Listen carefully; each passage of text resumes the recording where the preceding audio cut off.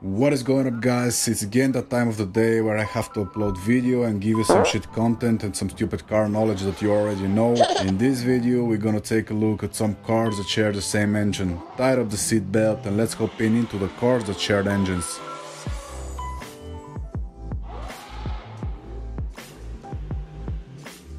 Number 5. Audi S8 V10.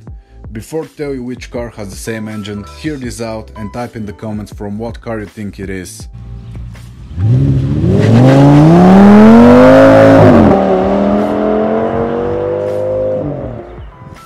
The engine is 5.2 liter V10 and some of you might already got it. But for those who didn't, this engine is also used in the Lamborghini Gallardo from the same year. Well, it's reduced a little bit, but with only 49 horsepower. This engine is also used in the Audi R8. And I'm not telling yet the mind-blown fact. You, well, most of you, might think that the engine is Lamborghini's, but is it actually? Actually no, the engine is designed in Germany and fully assembled in Italy. Why? Because Audi managed Lamborghini, and another mind-blown fact is that Audi belongs to Volkswagen Group.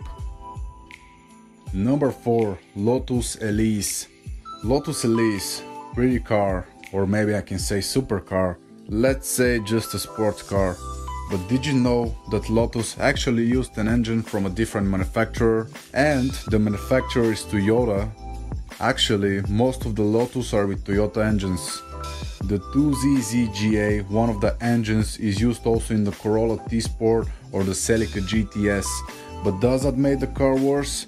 Hell no. The engine is, if I can say, bulletproof and makes the Lotus a very reliable vehicle. More about the engine from the ZZ family is that it's unique that utilizes a dual camshaft profile system, which basically adds more power without an increasement in displacement or forced induction. Number 3. Pagani Zonda C12. Here is another Italian sports car that uses a German engine, but this time it's not Audi, it is Mercedes-Benz. The world's famous M120 V12 was also used in the S-Class. You can see the S-Class in my video where I'm talking about mafia cars. The Zondas use 3 capacity of the engine, from 6 liter to 70.3 liter. Pagani started with 400 horsepower in 1919 to 800 horsepower in 2014 from the same engine. You can also see the Mercedes-Benz SL R129 using the same engine, which in fact I didn't mention it in the previous video, that this model should increase in price in the future. Number 2. McLaren F1. The legendary F1.